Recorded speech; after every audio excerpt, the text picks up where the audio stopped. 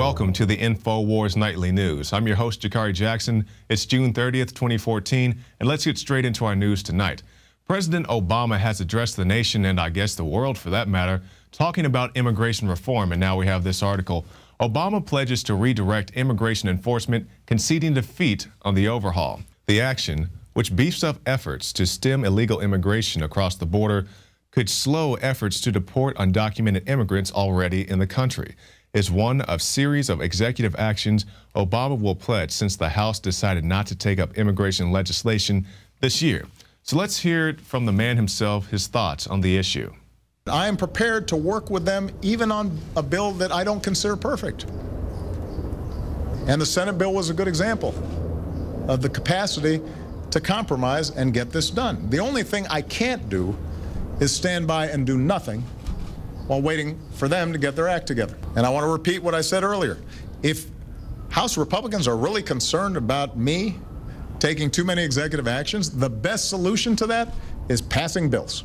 So did you hear what he said? The they that he's referring to in that clip is the Republican Party. If they would just do what I want them to do what I tell them to do, then I wouldn't sign executive actions. If they would do this, if they would do that, if they would let me launch these unconstitutional wars, I wouldn't have to sign executive actions.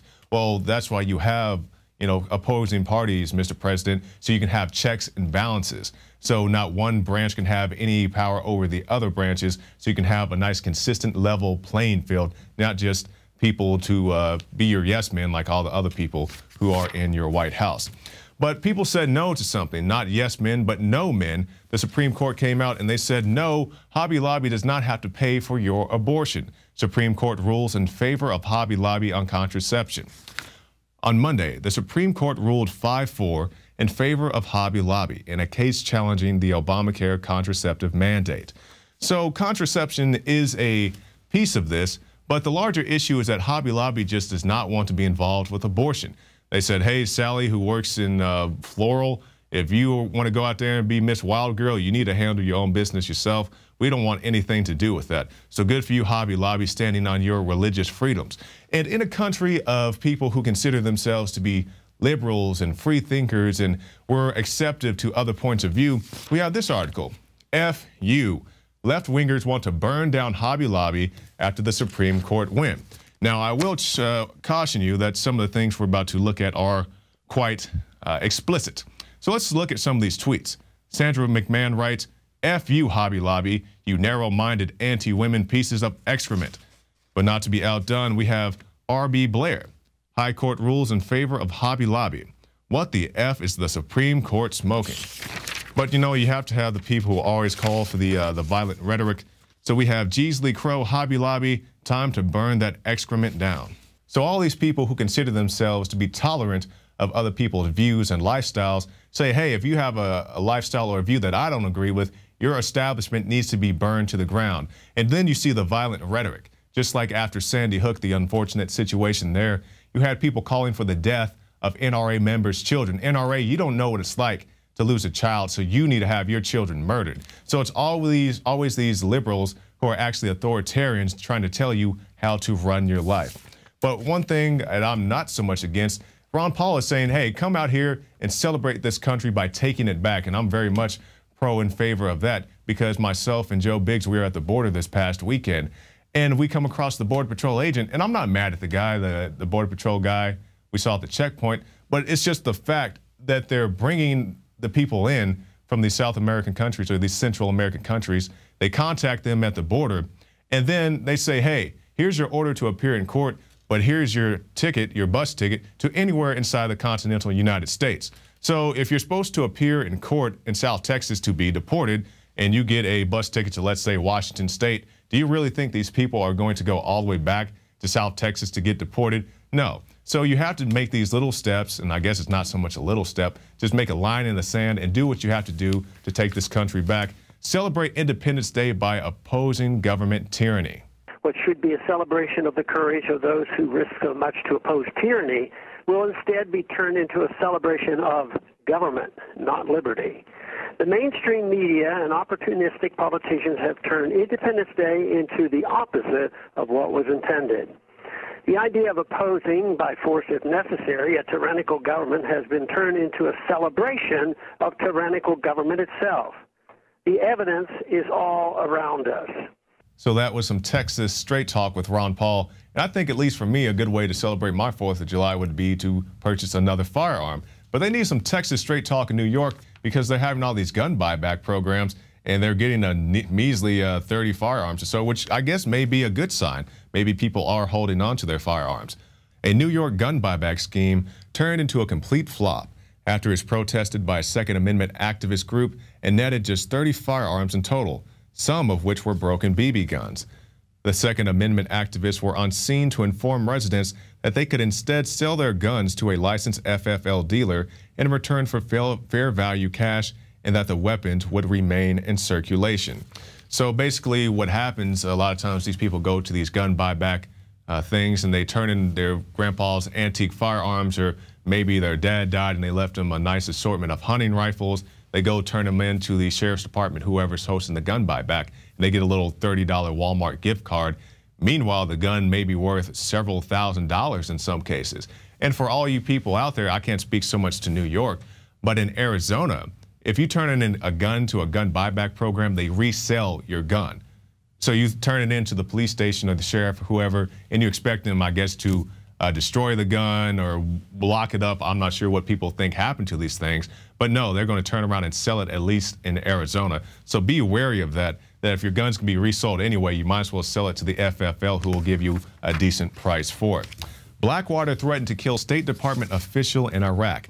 An internal State Department memorandum featured by the New York Times Monday reveals how the investigator, John C. Richter, alerted his superiors following the incident, only 2 weeks before Blackwater mercenaries shot and killed 17 Iraqi civilians.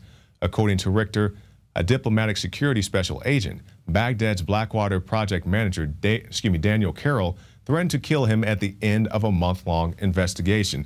So this just goes to show the things that can happen, the unaccountability when you have these private mercenaries. And that's by no means saying that our current military is blameless. They definitely are not that. But when you get these private contractors to come in there, they can pretty much do whatever they want. And that's even what the guy's saying here is like, hey, he's like, hey, I'll kill you in this desert and nobody's ever going to find out about it, or we'll shoot you and just say you got shot by some insurgent. So these are the type of things you have to worry about with these private contractors, and these guys are becoming more and more prevalent. And all they do is they change their name and they just keep going on about their business. And speaking about changing names, Saudi and CIA terror army declares caliphate on Ramadan. The Islamic State of Iraq and al-Sham, ISIS, the terror army supported by Saudi Arabia, the CIA, and trained by the Pentagon, has declared a caliphate in the Middle East. It has changed its name to the Islamic State, or the Islamic State, dispensing with Iraq, Sham, and the Levant. The announcement was made on the first day of Ramadan, the Muslim holy day. And basically they go on to say that all Muslims need to pay their allegiance to them, get down with us, and get down or lay down kind of deal. So you have these terror groups running around, and the photo that's on INFOWARS.com shows a map that they released this past weekend saying that we're going to control all of that. And yeah, good luck with all that, you CIA-funded terror groups. So we'll end tonight with this. Professor body slammed by cop for refusing to show ID. Let me see your ID, or you will be arrested for failing to provide ID. Are you serious? Yes, I'm serious. That is the law. The ASU officer says Orr repeatedly refused orders, and as he attempts to handcuff her, the struggle intensifies. Stop fighting me and put your hand behind Get up! Stop touching me! Put your hand Stop! Put your hand behind your back! Put your hand behind your back! Stop! Professor Orr, wearing a dress, is left exposed while on the ground.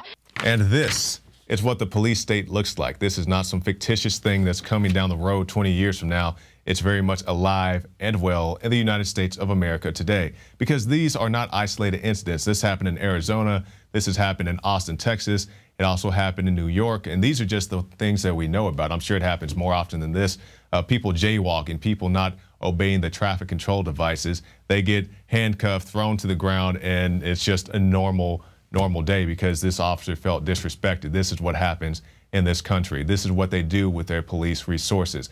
And I always have to put the disclaimer out there. There are plenty good police, military, but it's guys like this that just make you look bad. So this is what they do with their resources. But here at INFOWARS.com, we try to bring you the best with our resources. That's why you need to go to PrisonPlanet.tv, get yourself a 15-day free trial. You get the Alex Jones Show, the nightly news, the special reports, the rants, and so much more at PrisonPlanet.tv.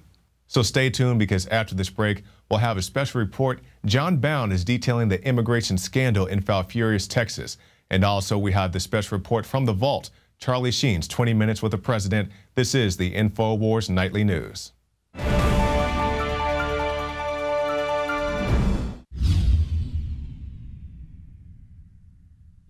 Alex Jones here to break down some exciting developments in the area of research concerning supplemental iodine. It's nothing less than phenomenal. I began to get into iodine a few years ago because it was helping me and my family so much get healthy and detoxify. And I used some of the mainline iodine supplements, and they upset my stomach, and I had some issues with it. Until I discovered a product being developed by Dr. Group, who I was already interviewing as an expert on my radio show, and I began taking the product before he actually rolled it out. You now know it as Survival Shield True Nascent Iodine that your body can really absorb. Then, about a year ago, he said, listen, if you think this is powerful, I'm going to come out with rare earth, deep earth crystals that are incredibly powerful, that no one else has as a source for their iodine, from between 7,000 and 12,000 feet, literally drilled out of the ground. You put it on a hot plate and it turns into the pure gas. No one else has 99.99% pure iodine. And the results that I personally have had have been life-changing. I was over 270 pounds. And with the iodine, exercise, and better diet, I have lost now more than 50 pounds total, and I'm continuing to lose the weight. I have more energy, my libido, all this crap came out of my skin. I believe our research is conclusive. This is the best iodine out there. And I know this for a fact. Nobody else has got iodine based on these pure crystals, ladies and gentlemen. This is innovating. This is trailblazing. And the best part is it helps fund INFOWARS.com, the radio show, the TV show, the whole media operation promoting true libertarian ideas. For a limited time, experience the ancient power of Survival Shield X2. Take advantage of this unprecedented 30% off Super Detox Special at INFOWARSLife.com.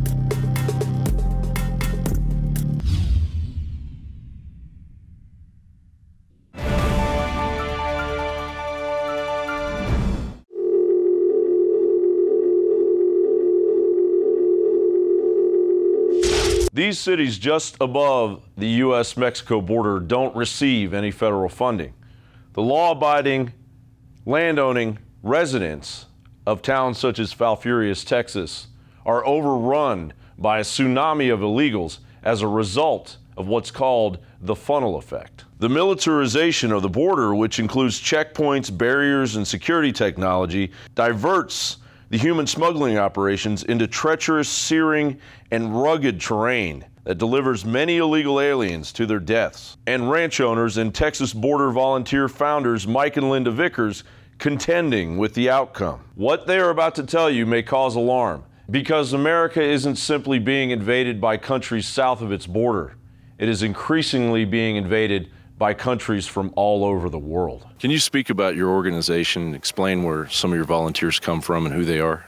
Actually, we even have a lot of out-of-staters, Nebraska, Massachusetts, North Carolina, Oklahoma, many from Florida.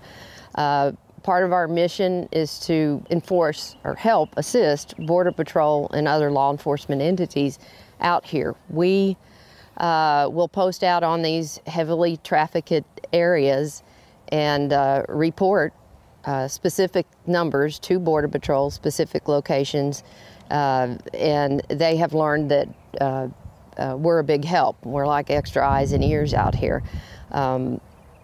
We also, a big part of our mission is awareness, and we do many speaking engagements to let people know exactly what's going on out here and what we're seeing, despite what others say in high political offices, that the border is safe